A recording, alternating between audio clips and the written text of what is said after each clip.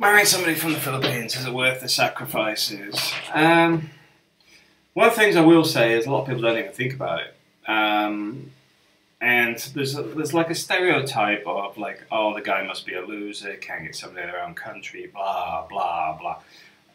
A lot of it is absolute rubbish. The fact is the majority of people are divorced, which meant they were with somebody in the first place, somebody looking for a new type of lifestyle, people are just traveling, people that just randomly meet people on the internet, or somebody that's quite simply just looking to find a lifelong partner with a bit more of a traditional relationship.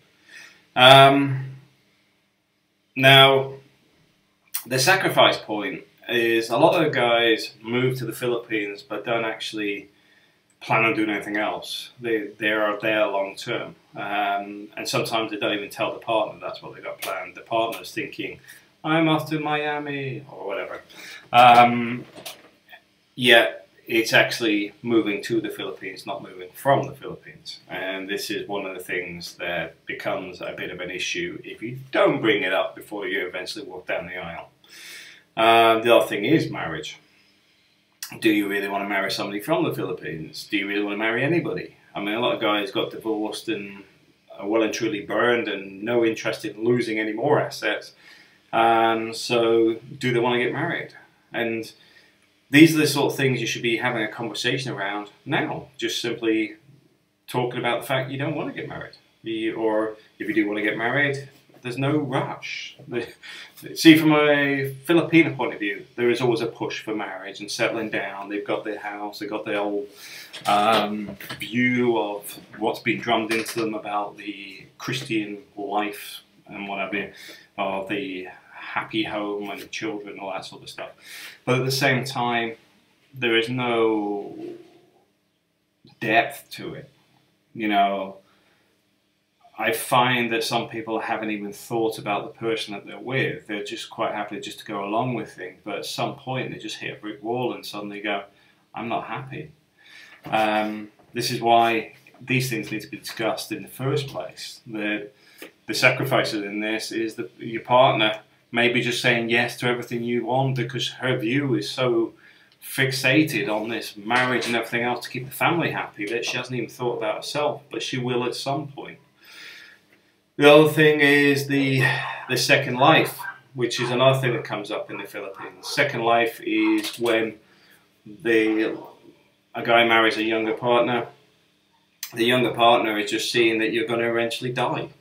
And then they'll have their life because obviously they picked up your pension as a widow or whatever. And then they'll start again and do what they want to do. That's another thing that a lot of people don't even think about or discuss. But that is a sacrifice. They're willing to sacrifice a period of time to be with you, but they're hoping, well, sorry, not hoping, they know, they may not be hoping, but maybe they will, that you're not going to be there at some point, and then they can start their life in their 40s or whatever, and doing what they want to do, because your cash flow's got to assist with that.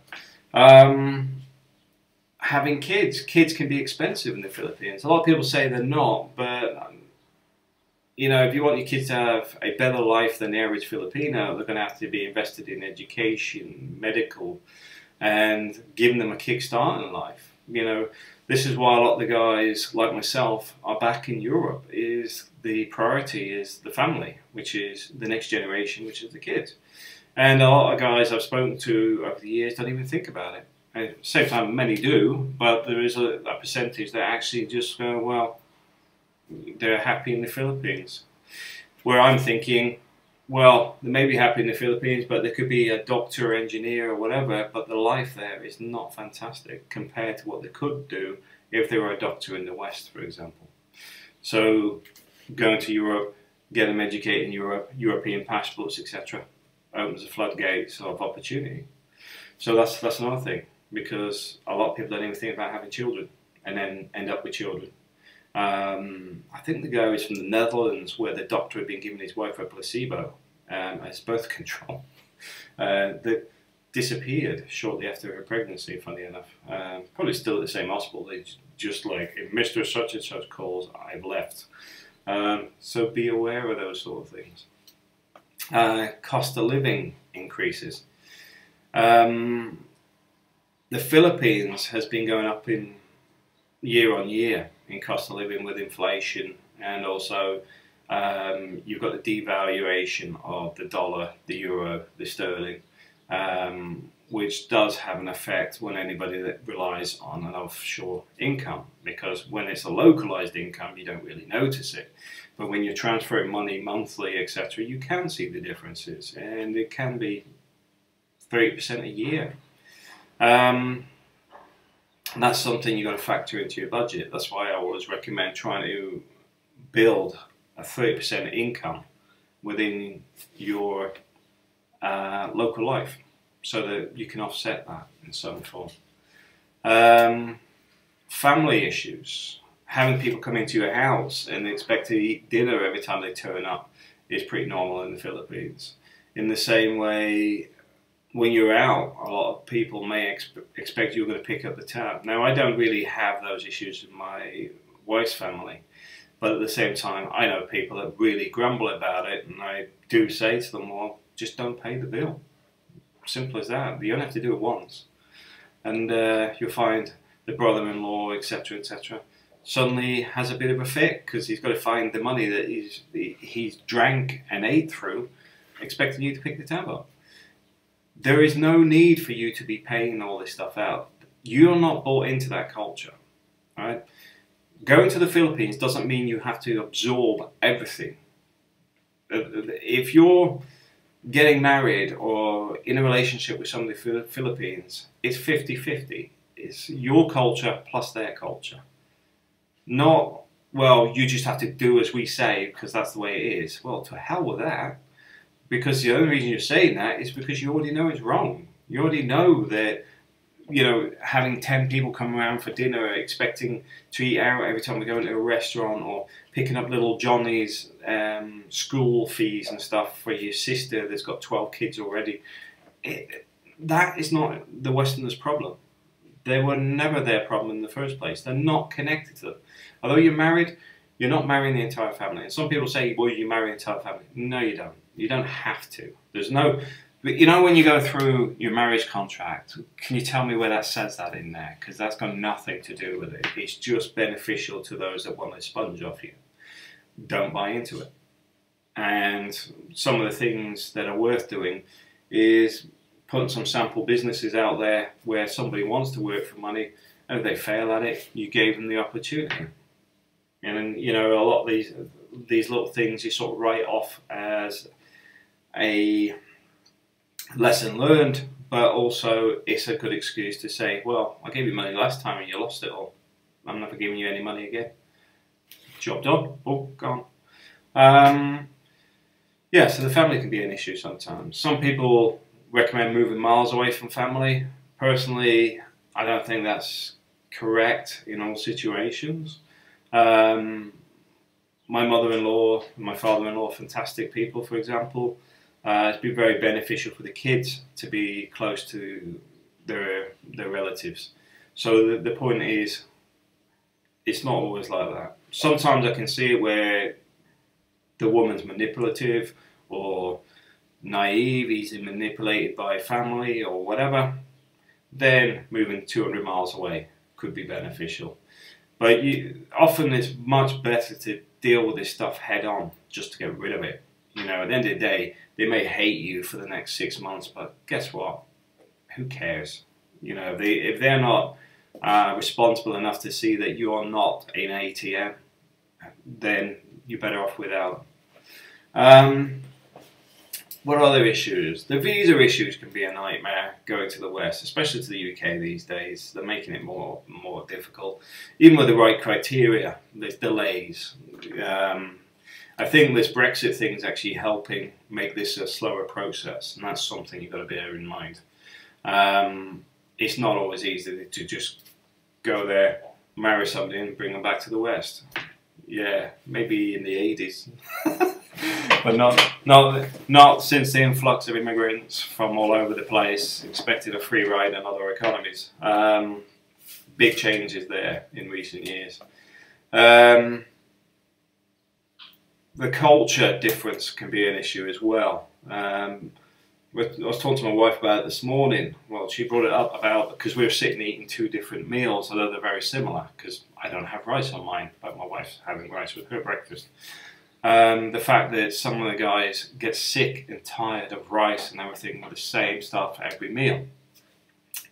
This is because you are accepting their culture, but they haven't accepted or bothered to engage with yours, where they should actually be meeting you halfway. You know, at the end of the day, you don't want rice every day, but you don't mind it a couple of times a week. If they want it 3 times a day, fine. But at the same time, if you want steak, you get steak. You want chips, you get chips. You want potato, you get potato.